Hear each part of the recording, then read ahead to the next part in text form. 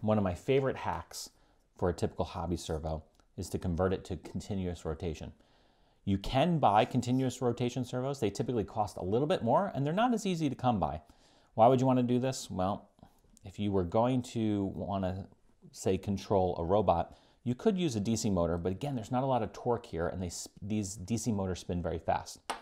So you might have one of these, which is a DC geared motor. This is great too, but to run it forwards and backwards and different speeds, you typically need some additional circuitry.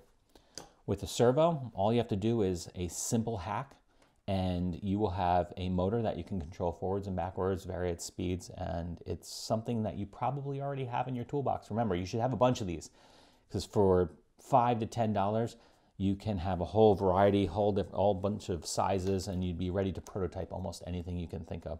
So let's go ahead and open it up and take a look. So we'll start by flipping it over, and almost every servo, at least every one I've come across, has 4 screws on the back. Now, these larger servos cost a little bit more. I think this one was only, $15 or so.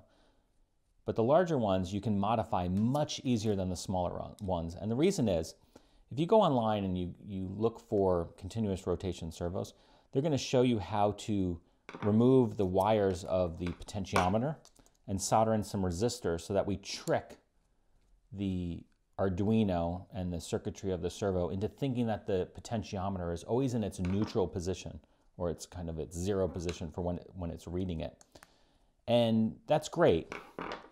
But to do that, you need to cut wires and you need to solder in resistors. And as a side note, if you're going to do this, you need to figure out the resistance of your potentiometer, and then you basically divide it in half and you put some resistors in there. It's a fairly simple process. You will need high precision resistors. Ones that have a tolerance of about 1 or 2% is the best way to do that. Those are also something you might not typically have on hand. If you spend a couple of dollars more and get these servos, there's the back plates off. I'm going to show you the big difference. The affordable ones, like the one I was just showing you, like these, because they're so small, this shaft is typically the potentiometer. It's integrated into it. When you get a little bit of a larger servo, and fingers crossed this is true on this one, I have not taken it apart. And yes, some of these gears will fall out. It's okay. You'll figure out how to put them back in. But as you can see, here is the main drive shaft. Comes in here from the DC motor, and then this is the potentiometer. And the potentiometer sits in the bottom of that screw.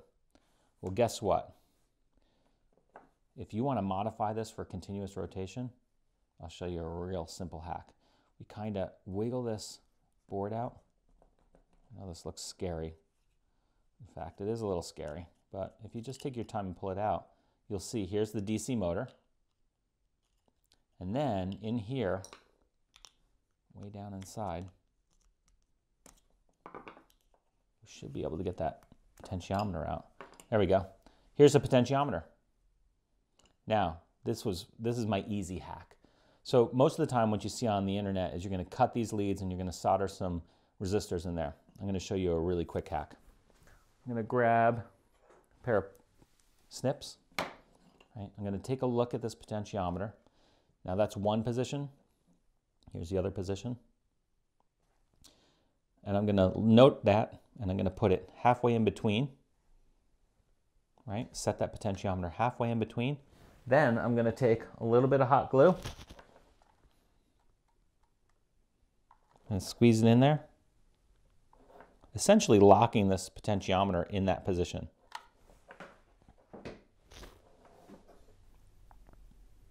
Okay, the glue has set up a little bit. Now I'm just going to take my snips. I'm actually going to just cut that off. Now my potentiometer is set in that neutral position. I can put it right back in where it belongs. Leave the wiring in. Snug the electronics back in. Careful not to crimp those wires. There we go. Now that we have the potentiometer basically in a permanent neutral position, we have to make sure that there's no mechanical locks on this. And if I look at the top right here and I turn it, I can see this also only turns 180 degrees. So how do we fix that? Well, that's not that hard either. We kind of pop this out. Let's see where it is. Oh, not on this gear, and it must be this one. So, probably just need to remove this screw. Yeah, that's it. And let's look at this gear. There it is. There's the mechanical stop. So we removed the stop from the potentiometer. We didn't remove the stop. Some of them will have a stop, but on this case we didn't have to. We just locked it in its permanent position. And now we just want to remove that mechanical stop. So again, I'll just grab my wire snips and I'll just grab that little piece right here. I'll kind of bite it back and forth real slow. Don't just snip it, because then you can potentially break this whole gear. So we just kind of grab it, and now we've removed that. If I put that back in here, put this gear back on top, or this, it's actually called a horn. Screw it back down. And here's where you got to play the game of, do I remember where everything goes? Now, I recommend you take your smartphone out and take a couple of pictures, but I've done this so many times, I kind of remember where these go. At least I pretend I remember. That, and this whole drivetrain kind of sneaks in there. Let's see if we can get it back. There you go, back together. Now we'll put the back on and give it a test.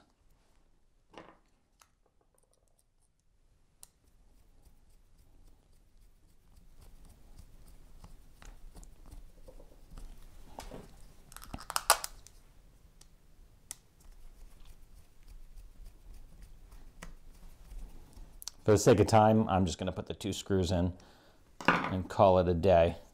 You're going to want to put all 4 back. But let's get this wired up. So, just like before, we take a red and a black, and we'll use yellow again, and we will wire up black to black, red to red, and yellow to yellow. And this time I'm going to use the breadboard because I want to show you something kind of cool. We're going to actually use the same knob program that we used earlier to demo the servo. So I'm going to connect these to the rails, and I'm going to take this one and I'm going to connect it to digital pin 9 again, because that's what the example uses. Then I'm going to take this potentiometer, just like we did before, and I'm going to hook this up. So let's get this back in the breadboard. And we're going to use the same things. We'll put power to one side, ground to the other outer wire of the potentiometer, and then we'll use orange for the potentiometer signal. And we'll just make sure we get it in the right one. And I happen to know in the knob code that it's looking for analog 0. So now we have everything wired up. Let's test the board and upload some code. So I'll plug it in, fire up my Arduino,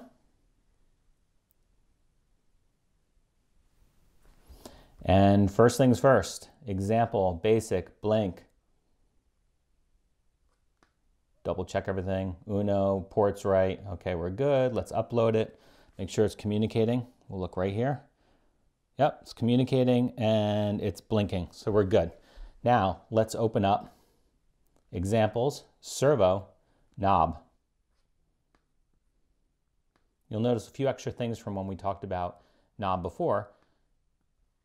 We have the same library, servo, servo my servo, declaring it, creating that object. Then we have this one, pop pin. It's a potentiometer pin. So that is going into analog pin 0. We have a value for that analog pin. And then we attach the servo to pin 9, which we've already done on our board. So everything's looking good. So let's upload this code.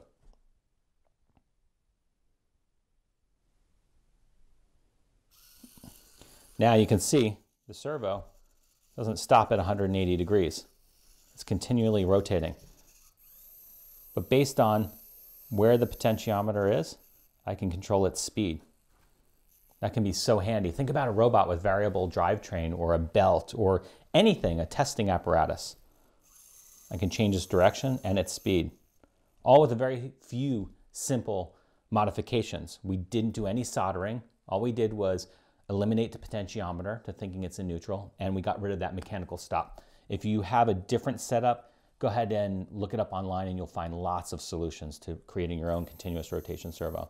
So now that we've done that, let's get it right in the middle. There's a little bit of drift there. We could account for that in code. So let's take a look at the loop. The first one, value, analog read, pot pin. So that's the potentiometer's pin, which is analog 0. Then when it reads that number, it's actually going to map another value, which is the servo library wants you to tell it from 0 to 180, which essentially is degrees, right? 0 to 180 degrees. But when we read a potentiometer, we're reading 1,024 values, or 0 through 1023, because 0 is a value. And what we want to do is map 0 to 1023 to 0 to 180. So halfway between them is exactly 90 between 0 and 180, and then halfway between 0 and 1023 is 512. So it maps those values. Next up, servo write, and it writes that value, and it delays 15 milliseconds to give it a little bit of time to catch up.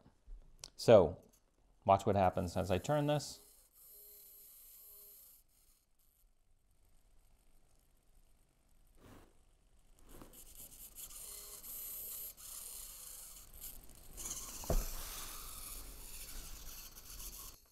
So that is a way to make a very easy modification to a typical hobby servo to give you continuous rotation and to give you variable rotation and directional. I can go clockwise, counterclockwise, and I can go at all different speeds. So I hope you like that modification, and like I said before, go out and grab a bunch of these because it's great for prototyping. Their uses are really unlimited.